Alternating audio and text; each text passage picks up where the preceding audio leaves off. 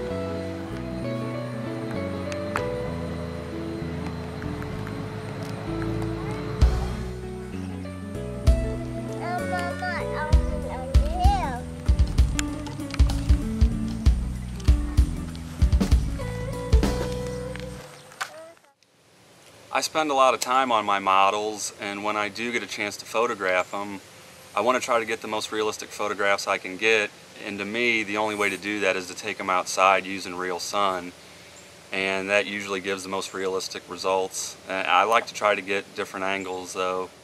I come over here to photograph my models because the setup's great, the lighting's usually just right, and there's no background distractions. You can pretty much limitless sky you got to photograph into. Plus Ken's got a lot of dioramas to use, so anytime I want I can pull one out and get a different scene, something else to look at for displaying my models. Anytime I get a model finished, it's usually something that I put up for the weathering shop, which is a group of guys that display their models, and there's a weekly update on the weathering shop, and I try to contribute at least one model, maybe every 2 months or so I try to get one done. And I have to get decent pictures to present to everybody because it goes out for a lot of people to see. And typically we try to get around 8 good photographs of just the one particular model. So it's a lot of pictures you got to take to try to weed out to get to those 8 good ones. And I like to get them all on maybe a few different scenes, at least different angles. It may be just 2 or 3 dioramas, but... What you got there, Jeff? A new yard diorama that's almost finished, not quite. Really? Still a lot of little details to add. What?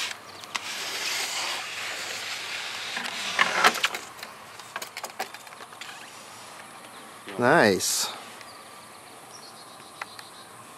So what's... This side's loosely supposed to represent 12th Street Yard on the Mopac in St. Louis, Missouri. This side is supposed to represent the Cotton Belts piggyback ramp in East St. Louis that was basically just a giant gravel parking lot with 2 tracks on each side of it for loading with a side packer. What kind of track did you use? Micro Engineering Code 70. These 3 tracks here were all, had the ties respaced a little bit wider for yard track, and sides were weathered with multiple rust colors, and details west, joint bars, angle bars, whatever you want to call them, were added to the side. The track I used was Micro Engineering Code 70 track. The ballast is Highball Products. I believe it's dark gray, and everything's been sealed with Woodland Scenic cement. Prior to that, it was painted with latex paint to seal the whole entire thing. Some of the yard, the gravel lot for the piggyback ramp, was actually some tile grout mixed in with the Highball Products ballast. Is this the first time you've had it out for a photo shoot? Yeah, this is the first time I've had it out. It's not really 100% finished, but it's close enough to at least get some test shots with it and see how. So anybody wants to build a diorama, you suggest something like this for initially getting started and building their models and shooting them outdoors? Yeah, this is a good one to get started. I just noticed the more I look at freight car pictures, a lot of them are taken in yards, and it's a very believable scene. This is turning out to be kind of a busy day. We've done photo shoots up on the top deck, now we're down below deck because we still got sun pushing 6 o'clock. UPS man dropped off a few surprises today. These are the new Athearn SDP 45s that they're coming out with. I think by the time you see this, they'll already be out. And they're going to get their beauty shots this week. Something sweet for the ads. But they are beauties themselves. These are some very, very nice looking locomotives.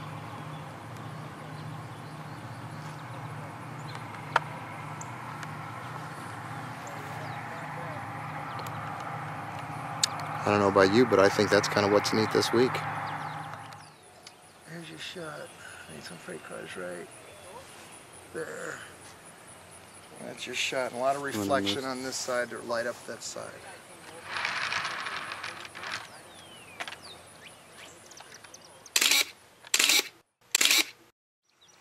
So you've been working with this diorama for about an hour and a half now out here. Is there anything that you'd change about its design so far now that you've used it? The only thing I would have maybe done is made the foreground a little bit farther out, just because on different angles it's nice to have a little bit more of a foreground. How much further out do you think you'd go? I'm not sure. Maybe 3 or 4 inches at the most. I haven't added any vegetation yet. I'm going to add some. Is this a change you're going to make before you proceed? I don't think I will. I don't think I'm going to try to add any more onto the ends. Maybe I will, but I'm definitely going to add some static grass to the front a little bit, and then some of the Silphor tufts here and there, maybe even close up to the tracks. Just I've been studying. How big is this? What size is this? It is 3 feet by 5.5 feet, which it fits perfectly in the bed of my pickup truck. So excellent. That works out for transporting it to various locations. There's a lot of people out there that want to build something for photography, and this looks like it would just fit the bill for a lot of various types of shoots. Yep. Perfectly. It fits. Multiple eras, the whole bit. Yep, that's the great thing about being the yard diorama. It's pretty much any era. I mean, you could probably go 50 years or so and not much would change in a yard, I wouldn't think anyways. To me, what makes a good model is adding the extra detail parts that a lot of the cars don't come with. They've gotten better, but And obviously the weathering, a realistic weathering job. And it doesn't have to be extreme, it can just be something subtle, but as long as it looks real, if it looks right, it looks right. It don't matter if it's extreme or it's subtle. If it's a good weathering job, it's a good weathering job. What do you like to weather with mostly? I typically use oil paints for most of my weathering, but I also use powders. Pan Pastel's the brand that I really like. It seems to stick better than any of the other ones. And that's about it. What color? What are the main colors of streaks you like? The two? I would say the two main colors for rust that I use is burnt umber and burnt sienna. Burnt sienna being the reddish one, and burnt umber being a little bit darker. And you can also use raw umber, works good for some of the really darker stuff.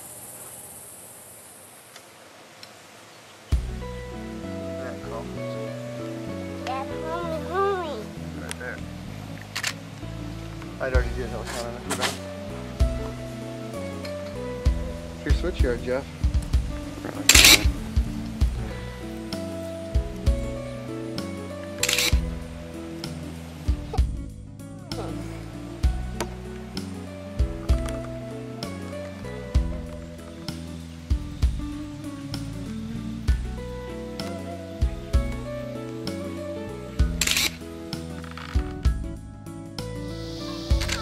Look at all these colorful people, man. Look at these people. All these people come down here to see the train today. All these beautiful people. This is a good day, Jeff. We got a good one here today, buddy. Just like that. Look at all those people. That's nice. That's a neat scene.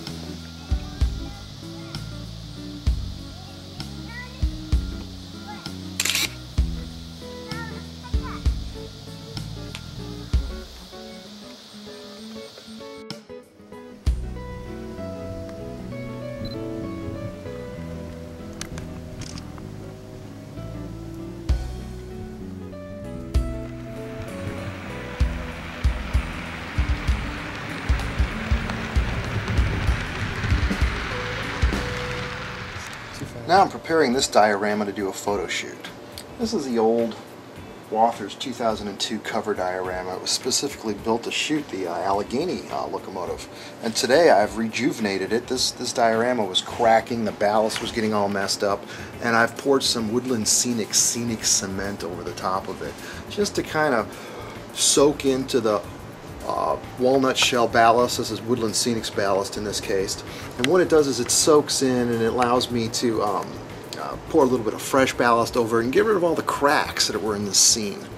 Now I'm going to be shooting this diorama in about 2 hours, and it's not quite ready yet. And what I'm doing is I'm drying it with these photo floods in the shop. These floodlights allow the diorama to warm up more evenly than what a blow dryer would allow it to have happen. And I'm measuring the temperature here with a laser thermometer, and as you can see I'm about 120, 100 and so degrees, which is a nice even temperature. It gets down deep underneath the track and allows the Elmer's glue and the Woodland Scenic glue to set up. So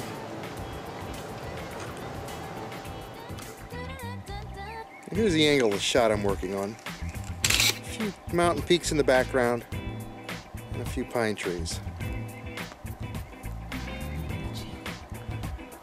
You pull back, you'll see the setup here.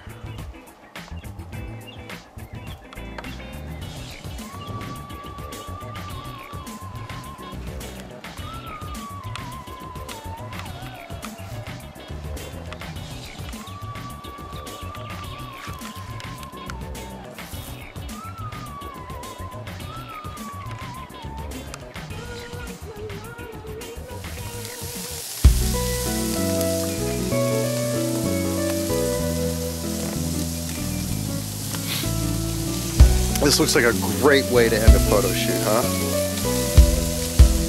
Productive day too, very.